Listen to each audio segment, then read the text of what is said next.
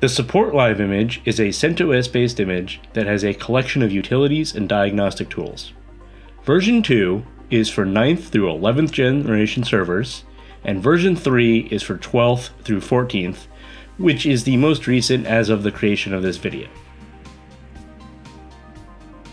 Some of the most common uses for the Support Live image include performing firmware and BIOS updates in a certified environment, or if the hypervisor doesn't have a method to do updates inside the OS, making changes to the RAID configuration with OpenManage, checking hardware logs, and accessing data drives if the OS drive is offline.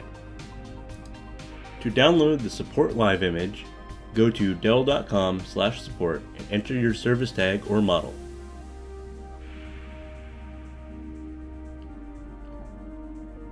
Click the Drivers and Downloads tab. From the category drop-down, select Diagnostics,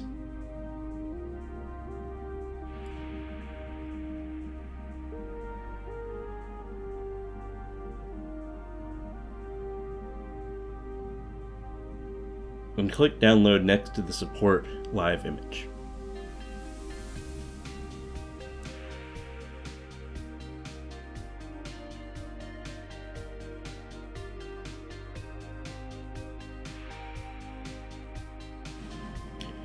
Once it is downloaded, the image can be mounted to the iDRAC or installed to a USB device using Rufus.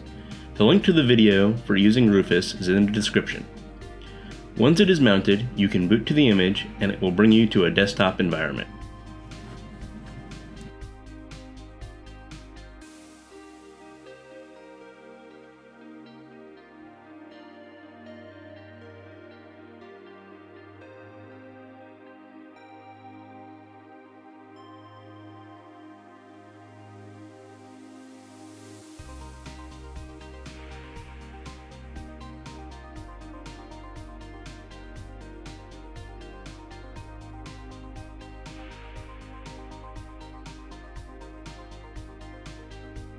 Thanks for watching.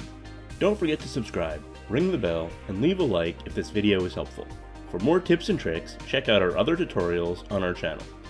If you have any questions, contact our support staff via Twitter or the Dell community forums.